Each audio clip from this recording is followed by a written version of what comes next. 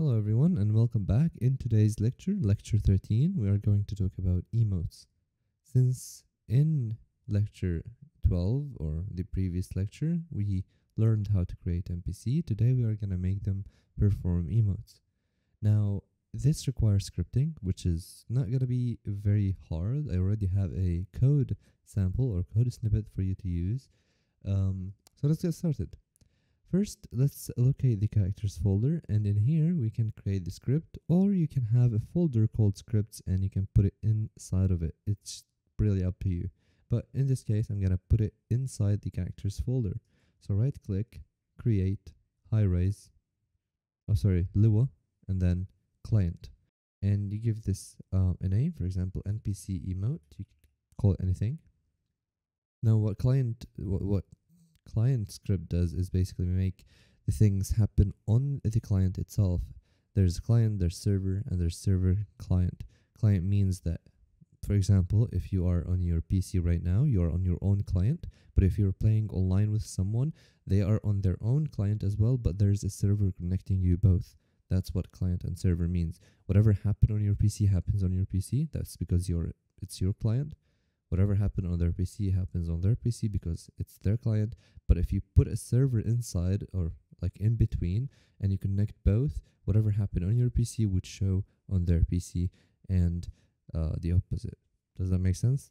Anyway, that's not our main subject today. So let's go to the main character and we're going to scroll or just minimize these, and we're going to drag the script and put it as a component into the character or the main character object, just like that. Now that's done, we are going to right click on the NPC emote to open it. Okay, and I'm going to get this lecture 13 right here. So it's in the beginner guide, lecture 13 emotes. I'm going to scroll down and I have a code written for you here already. I will explain a bit in a second, but I'm just going to go ahead and copy it and I'm going to put it right here. Just make sure you remove the first line. There you go.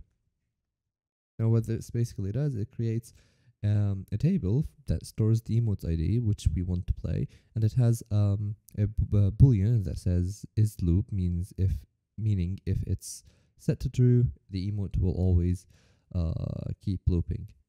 And when the script is awake, when the game starts, we basically get the character for that object, and then if there's no character, if there's no NPC, we just return an error, and then we have a function that plays the emote. We say here, if we don't have any emotes in the emotes table, we are just not going to play any emote, and then we get a random emote index, which is gonna be any emote we have inside the table, and we just perform it on the player. And whenever the emote ends, if we have the is loop enabled, it's just gonna play the emote again. And here we call the function again to play it whenever the script or whenever the game starts. This is basically it. I did explain it a little bit fast. You don't have to really understand every single line of code because this video is basically about how to make them perform the emotes. Now that's done, we go to the main character now, and in here you can see that we have isLoop and we have emotes ID. So if you want isLoop, you can check that. Now where to get the emotes ID from? Now there's the best way is to go to the main character outfit and get them from here. If you don't have this main character outfit, I'm gonna close it. I'm gonna show you how to open it again. You go to characters, outfits, and then main character outfit. And in here, if you open the emote selector, you can see here that each emote has an ID. So if I select any emote, for example, let's go with anything. For example, the grave dance. You can view the emote here, and you can just copy the ID right here, right? So that's how you do it. And then you go to scene, the main character, and then you just click plus here, and you add the emote like that. And you can do this with pretty much every emote. So for example, model, you just copy the ID, put plus here, and just put it again. And you just keep doing this until you have a list of emotes that you're satisfied with.